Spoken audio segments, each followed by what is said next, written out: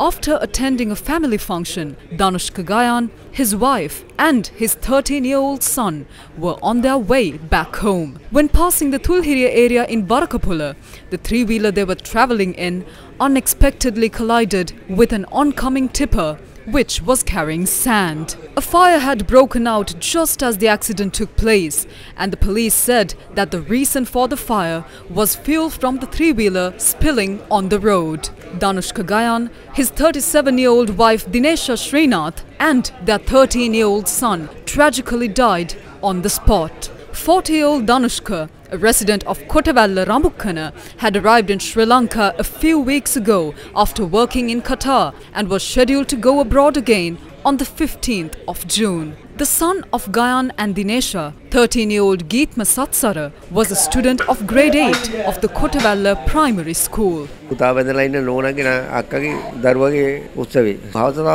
left for the function in the evening at about 6:30 p.m. I tried to go with them and they said no. I suggested that we take turns to go, but he strongly refused. I did not know that this had happened. I thought they had been hospitalized after the accident.